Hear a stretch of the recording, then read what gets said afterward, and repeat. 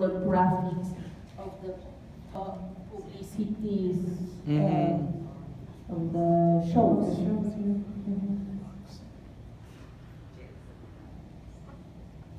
Fantastic, all the fonts and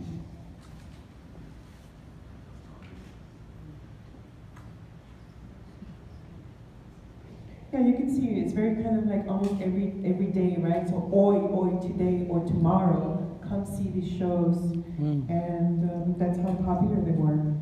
That they were able to get crowds with these lineups, and of course all of these figures were with bigger fonts are some of the major vedettes, and some of them are the object of the figures also that feature. Everyone went to see them, the rich and the poor, because there were different kind of cabarets or nightclubs. Yeah.